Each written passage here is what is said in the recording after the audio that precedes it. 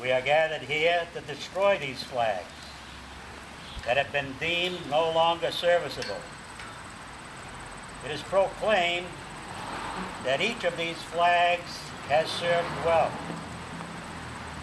These flags have inspired those who desired the taste of freedom and have represented hope to those oppressed by tyranny and terror.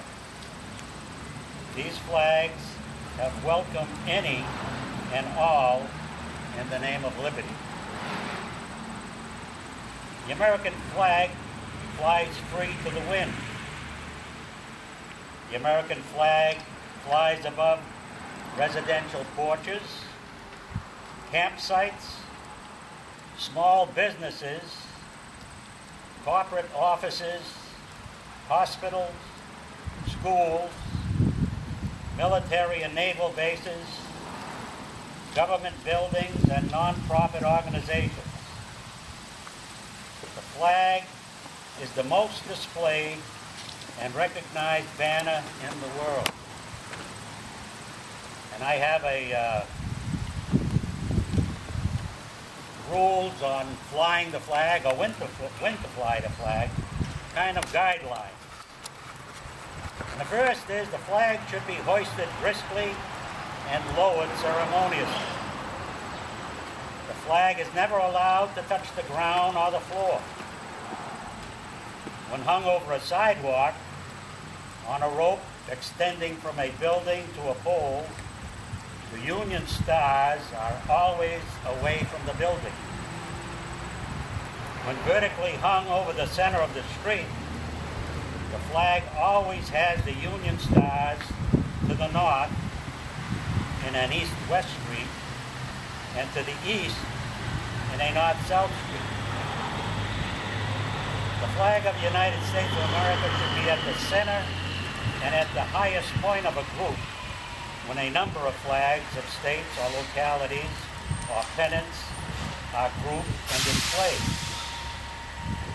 The flag should never be festooned, drawn back, nor up in folds, but always allowed to fall free.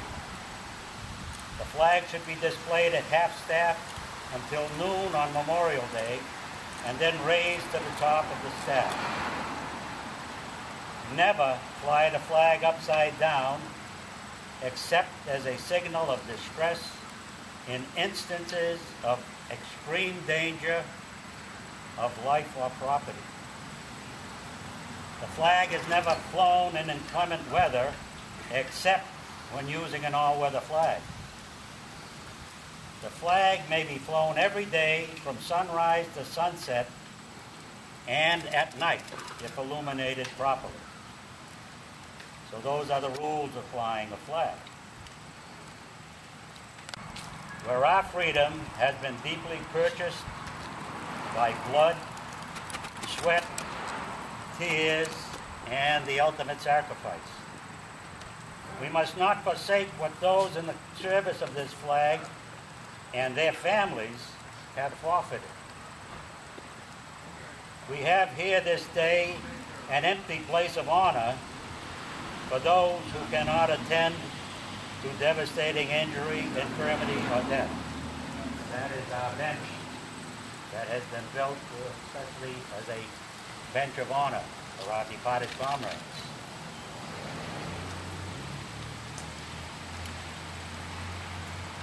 To all who see these represent greetings, know ye that these flags have served well and honorably. Their stars and stripes have been loosed to the winds of freedom and have basked in the light of liberty. The flag code states that the flag, when it is in such condition that it no longer is a fitting member to display, should be destroyed in a dignified way, preferably by burning. So we have a folded flag here that is the flag that draped the casket of our past commander, Harry Musket. And it is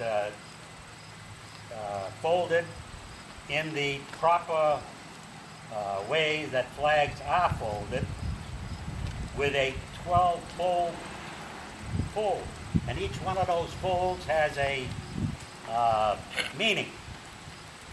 The first fold of our flag is a symbol of life. The second fold is a symbol of our belief in eternal life. The third fold is made to honor the remembrance of veterans departing our ranks who gave for the defense of our country to attain a peace throughout the world. The fourth fold represents our weaker nature, for as American citizens trusting in God, it is to Him we turn in times of peace as well as in times of war for His divine guidance. The fifth fold is a tribute to our country for the words of Stephen Decatur, an acclaimed Navy veteran of the Barbary Wars and the War of 1812.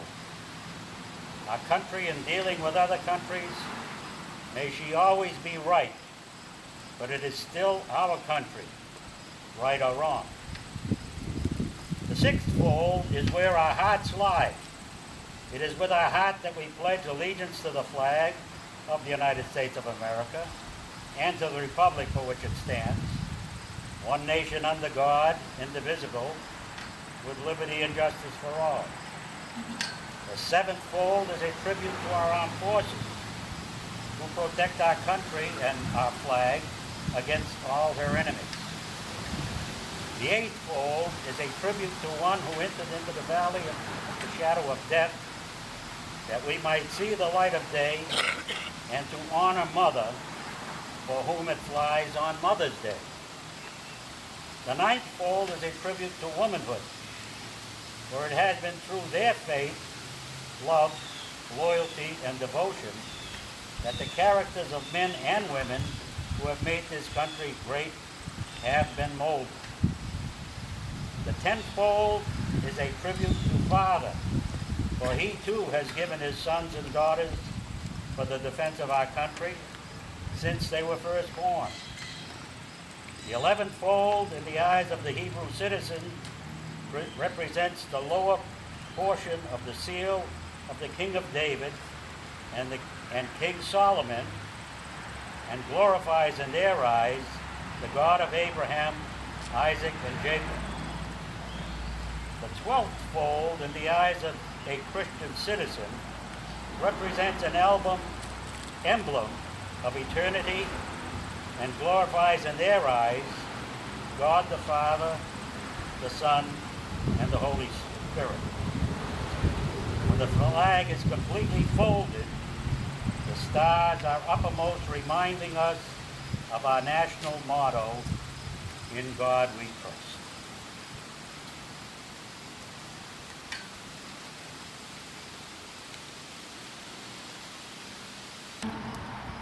Ah!